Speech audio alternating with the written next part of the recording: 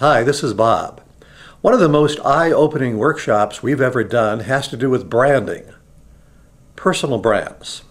I'll go around the room and point to certain people at random. I'll ask the group of newscasters and photographers and producers, maybe even a general manager, well, what does this person stand for? When you think of his name, when you think of him, what comes to mind? Just in a sentence. In some cases, it's, he asks the tough questions. He always comes back with a better story. He goes the extra step. Or she knows so many people she's able to enterprise almost every day. Those people stand for something. And then there are people, when you ask about, well, they're professional. And still others, they've been here a long time.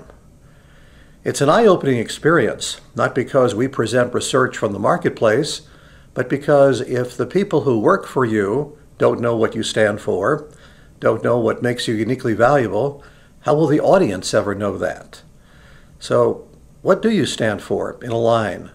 What do the people who know you say?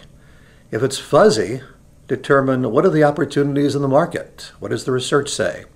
What do your viewers value?